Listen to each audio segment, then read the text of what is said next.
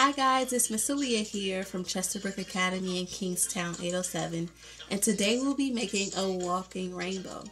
So all you will need are 5 transparent glasses or cups. You're going to fill 3 with water and you're going to leave 2 without water. So you're going to make a pattern. So water, empty cup, water, empty cup, and water. So you will need to have 3 food colorings. You're going to have red, yellow, and blue.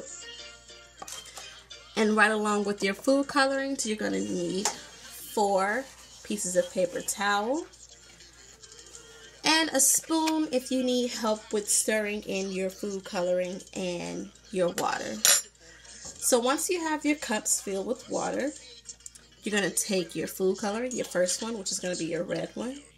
You're going to drop some food coloring in there. I'm doing 6 drops. That should be more than enough in the red cup.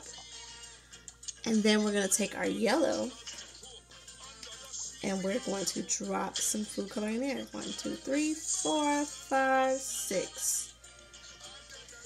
And we're going to do the same thing with our blue food coloring. So 1, 2, 3, 4, 5, 6. Alrighty.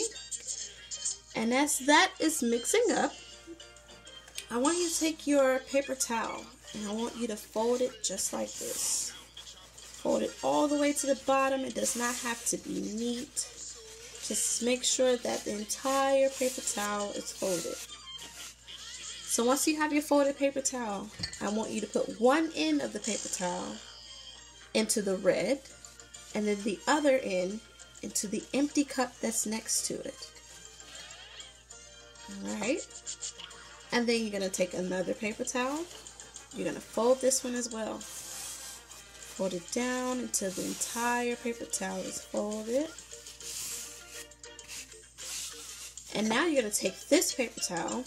You're going to put one end into that empty cup and then go ahead and place the other one into the yellow food color and water. Alright. Then take our third paper towel and we're going to fold it as well. Folding it down until there's no more paper towel to fold. Alrighty, so one end is going to go into the yellow and then the other end is going to go into that empty cup that's next to the yellow.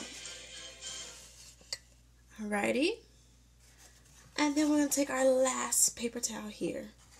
So we're going to fold it and fold it again, and then we're going to fold it again and one more time until all of the paper towel is folded. So once it's folded, you're going to take one end, put it into the empty cup, and then the next end you're going to put it into the blue cup. So now, this science experiment takes a lot of patience because we have to see the colors go from one cup to the next, okay? So it's going to take a little while for you to see an actual rainbow, but you have to be patient and you have to observe. So once your rainbow is done, it is going to look something like this rainbow over here. Miss Lee is going to move this rainbow out the way as it does its work. And your rainbow should look something like this. But again, it takes patience and you have to watch what it does.